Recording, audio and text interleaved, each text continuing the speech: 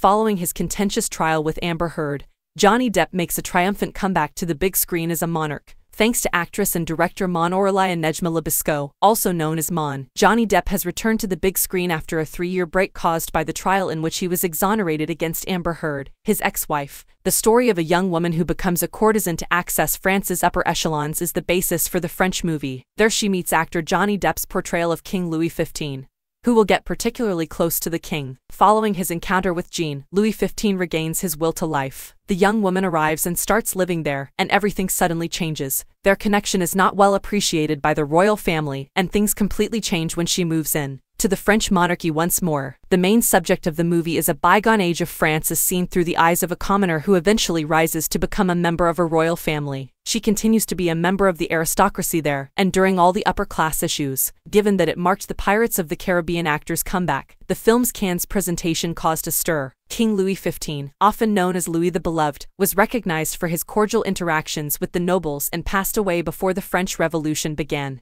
Diego Lafleur, who performs the role of the Dauphin, Louis XV's successor, is one of the actors who will garner the greatest attention.